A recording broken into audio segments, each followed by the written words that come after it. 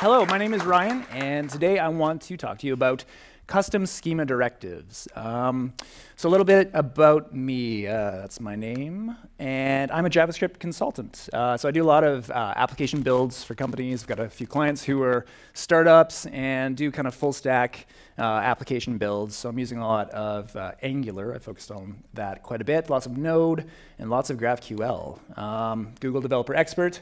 And I do a lot of teaching as well. This is my main spot where I do that, so teaching on Angular in particular at angularcast.io. So one question for the room that I've always been curious about whenever I do these things is whether most of us are consumers of GraphQL or creators of GraphQL APIs, I should say.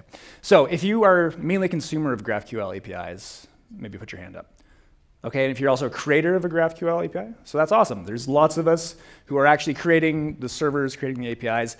So I think for you, hopefully this talk will be quite valuable. So let's get into it now. What is a schema directive exactly? Well, we could look at the GraphQL spec, and we could see that it says that schema directives are kind of this way to provide an alternate kind of runtime execution for resolving something out of GraphQL. So you might have a schema that is set to resolve something in a certain way, and you might write a directive so that you can affect the behavior of that resolution at runtime. So from the spec, we get clues as to what these look like. Now there's very minimal kind of advice on directives within the spec. There's two that it says query should have, skip and include. And the way that it kind of works, this is the example from GraphQL, the GraphQL website. If you use the include directive, you can have some kind of Boolean condition. And if you're making a query, if that condition is false, for example, here, with friends is false on this query, it's not going to return the list of friends. If it were true, then that list would be included. It also talks about schema directives, so those are for queries. On the schema side, it talks about this one directive called deprecated. So a way that you can mark a certain field as being deprecated, no longer in use. Maybe you provide a message that somebody who's making a query for that field should use another field instead. So what do they look like exactly, these schema directives? Well, let's say we had a field. Field is foo, type string. The directive is simply this, the @ sign, and then the directive name. If you have arguments that are going to go into the directive, though, that would look like this. You'd have your parentheses, argument name, and then you can pass an argument as such. Now, we can take a look at an example like this. Maybe we can riff on that deprecated scenario. Let's say we've got this invoice type, we've got this client name field, and we want to deprecate that. We want to start using a different field name for whatever reason for that same piece of data. Well, what we can do is we can use a deprecated custom schema directive to give back a message. So instead of just immediately breaking anybody who's trying to use that field, we can instead send them back a message telling them to use another field instead. So here's what it would look like if that field were queried for. So what the consumer can then do is get that message and say, okay, I've got to update my queries, and then they query for the correct field. So that's kind of a clear example, mark something as deprecated, but let's think about what else we can do with custom schema directives. And really, I mean, the possibilities are endless. We can use them to effectively change the behavior of how something resolves at runtime. So it's useful for stuff like this, internationalization, for example. So if we had some way of knowing in our query what language the consumer wanted to go for, we could maybe have our base language, our default language, maybe it's English, but we could provide alternate results in our queries based on what kind of language the user wanted. This is one that I really like, authentication and access control. So we have this way of being able to mark our schemas with certain rules for what the user needs to have in terms of access level before they can get to certain fields. We got things like string formatting. So again, we can just replace whatever comes back from our resolvers, meaning you can format a string. So maybe you're storing a number just as a number, but you want to format it as a currency on the way back, that sort of thing. Caching, which I won't get into too much. I don't know if it's a super good use case for caching, but it is possible. And then also async work, because resolvers are asynchronous, they handle async calls. So we can do interesting things like maybe use a custom schema directive to make a REST API call and then serve that data back. And we'll see about that in a little bit. All right, so Implementing these used to be really painful, used to really suck. I did a talk back in 2017 at GraphQL Summits. The link is there if you're interested. It was about authentication and authorization in particular, and part of it was about how you can use schema directives to achieve this. And at the time, the tools weren't in a good place to do this, and the code necessary to achieve this was verbose, it was huge. It just wasn't really easy. Thankfully now, with some newer tools from Apollo, it actually is quite easy, quite a bit more approachable than it used to be. All right, so let's go for a visit to the schema. And so what does that mean exactly? Well, with Apollo, we get this class called Schema Directive Visitor. So this is what you would use if you wanted to create if you wanted to write the behavior for your custom directive. What you would do is you would override some of its methods. And the two that would probably be used most often, I would suspect, would be these two: visit field definition and visit object. So these talk about the points in your schema that you want to affect, essentially. Field definition, you want to visit the field level to override behavior there. There's a whole bunch of other ones. You can affect anything within your GraphQL schema, scalars, unions, enums, everything. But probably the two at the top you would see most often. All right, so let's see an example here. Let's maybe keep it really simple to see how writing this behavior would work. Let's say we had this data here. This is like the initial response we would get from our GraphQL server. But what we wanted to get was something like this. Hello, GraphQL Day Toronto.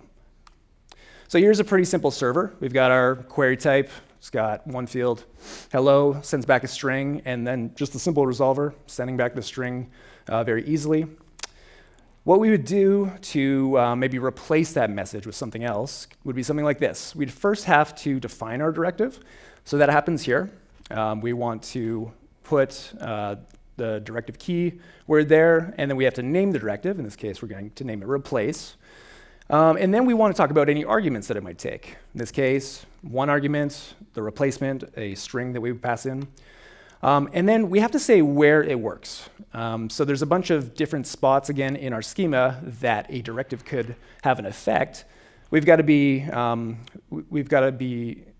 tell our directive where it can operate. On this case, it's on the field definition level. So then here's where the magic kind of happens. This is where you would modify the behavior. So this is that implementation of that class I was talking about, Schema Directive Visitor. And you extend it. And then for any of the places where you might want to modify the behavior of those resolvers, you override the methods. We're going to override visit field definition in this case. And the magic kind of happens here. You provide a custom resolver. So field.resolve is going to be something that is going to take over the resolution of that field. We can get arguments. Remember, we're going to pass in an argument in this case. And we're passing in that argument on replacement. We can get that from this.args. And in this case, we're just going to pass that through, essentially. So we target the specific field definition we want. We get the arguments out on this.args, and we just resolve with that replacement. The next thing we do is we've got to tell our server about it. So if you're using Apollo and you're using make executable schema, you provide it with a list of schema directives. Essentially, you register them. All right, so after all that is done, a little bit of work, but after all that's done, we can just put this directive anywhere we want to, anywhere that it is allowed to operate on anyway. So we can put it on our hello field here. And remember, our resolver is going to still be this kind of base case, right? This base case of just giving back hello world. But since we have that directive in place now, every time we make a query for it, it's going to respond with our replacement. So a very simple example, but it shows kind of the potential of how you could affect the behavior at runtime. You can you can operate on various conditions that might be present on your server, and you can respond how you want to. So directives can be async, which is cool. Here's a use case that I don't know if it's a good idea to use, but it shows that you can do it. Let's say we had a user type, and we could query for a list of users. What we can do is create something like a REST directive. So in this REST directive, we might make a call over to some API, get some data, and then resolve with that data. And in our users list here, we could say, let's make a GET request. And again, I'm defining which arguments this custom directive should take. In this case, I want a specific method, and then I also want a URL to go to. So the method here is going to be GET. I want to make a GET request. And I can make a GET request to GitHub's users API. Probably not a good idea because they have a pretty good GraphQL API. So you wouldn't maybe want to do this with GitHub, but you could do it somewhere else. So this custom directive is going to be responsible for fetching some data and then returning that data to the user. So this one's a bit different because there's not really like a base case kind of behavior that you would start with that you're then overriding with this directive. You're kind of relying on this directive to handle the logic at all. But it's going to go make that call, and this implementation is probably not a good one. This is the happy path only, really. There's going to be lots of edge cases that you would have to deal with, but shows the potential for directives. Okay, so then the one that I really like, using context for authorization. So what we can do is, there's various ways you can handle authorization within your GraphQL API. And there are various different levels that you might stick authorization onto. So you might have like a catch-all authorization spot that says the user has to be authenticated in some fashion to begin with, but then they might need to have certain permissions to get to certain other pieces of data within your API. So how do we handle that? Well, one way is we could have something that looks for permissions within the user's authorization information. So if you're using something like JSON Web Tokens, perhaps, if you're doing some kind of OAuth or OIDC authentication, you could be looking for something like a scope, some kind of tag, really, that says the user has permission to get to a certain piece of data. And what's really cool about using custom schema directives for this is we can start to mark off specific fields within our schema that have certain permissions rules. So for our users list that uses this REST directive, we could also say this user making this query has to have the read user's scope. And if they don't get to get at those users. This also shows how we can start to stack our directives. You can have one after the other, and they're going to go down in sequence. All right, so this is one potential implementation of that has scope directive. You get the context, which is going to have information about the request that comes in. And one piece of information on there, hopefully, is going to be the authorization header that the user would be sending from the client. So you'd get the authorization header, you'd expect it to be a token. If that's not found, you error out. And if it is there, you might send it to some function that handles looking into the token, checking the payload, and looking for a scope, and looking for the particular scope that we want them to have. Remember, we're saying in this directive here that the user has to be able to read users. That's the permission level that's required. So we get that. We are going to get that from our arguments, whatever scope we want them to have. We pass that through to a function that's going to check their scope, make sure they have it, and then say not authorized if they're not authorized, but if they're good to go, we just resolve as we normally would. Okay, so those are some cool things we can do, but to get to this kind of behavior, schema directives, they're not the only way that we can affect the behavior of our APIs. We've got things like middleware. Middleware is another option. There's a package called GraphQL middleware that is effective at doing such a thing. Here's an example of what the permissions scenario might look like with a middleware. You'd start to build up a schema and apply a certain middleware. The isLoggedIn kind of middleware here. It's doing similar things. It's looking for the authorization token. It's checking scopes, and then it's going to build up a middleware that finally goes into this, what we're calling this protected schema down at the end when we start up our server. And this way of doing it with middleware and some kind of newer ways that I'm seeing these days, they're kind of touching on this emerging, I think, preference for not really doing too much in the schema. So if you pay attention to sort of stuff going on in the GraphQL news lately, there's this feeling that schema-first development isn't maybe the best way to go. Maybe code-first is a better way. And this is an article by the people at Prisma, which I'd recommend reading. And it touches on some problems that come along with a schema-first approach. So if you're writing your schema first, you've got to do things like keep your schema and your resolvers in sync all the time. So you might write your schema, and then you've got to go and update your resolvers. Makes sense, but they can get out of sync easily. Modularization becomes an issue. Developer experience, because when we're creating a schema, it's like this big string essentially, so developer tools have to keep up to be able to help us to work effectively with them. So lots of reasons that the schema first approach can be a challenging one. And so what they propose is that a code first server approach might be the better option. So you'd kind of write your schemas, your server side I should say, in a way that is resolver first, and then maybe generate what's necessary for the schema from that. And you know, we're talking about JavaScript here, really, in a node environment. It's kind of common, I think, with a lot of other environments to write the code for your server first before having your schema in place. So I think we're going to see a lot of shifts to that. So all that to say, you know, if you've got a schema first approach and it's working well, and you can see a use case for custom schema directives, then have at it. But you know, if you're sensing the need to shift away from that to a code-first approach, then maybe custom schema directives don't make a ton of sense. They can be useful for some things, but maybe not for everything.